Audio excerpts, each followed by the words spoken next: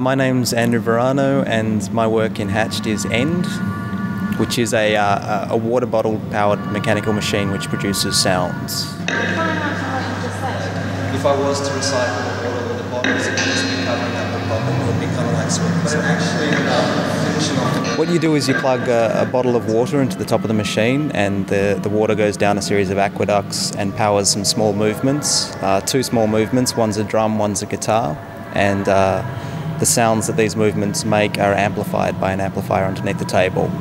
Originally I was just interested in movements. I just wanted to make things which carried out a particular task, but just from experimentation I became interested in the sounds that they made as well, so I began amplifying these sounds, and eventually that led me to the idea of just producing really simple instruments.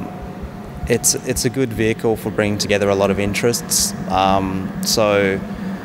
Things that I read or things that I see can all be brought together in the same space. I guess it's a discipline which overlaps with a lot of other disciplines. So on one hand it's just making things, but on the other hand it's a way of bringing a lot of my interests together.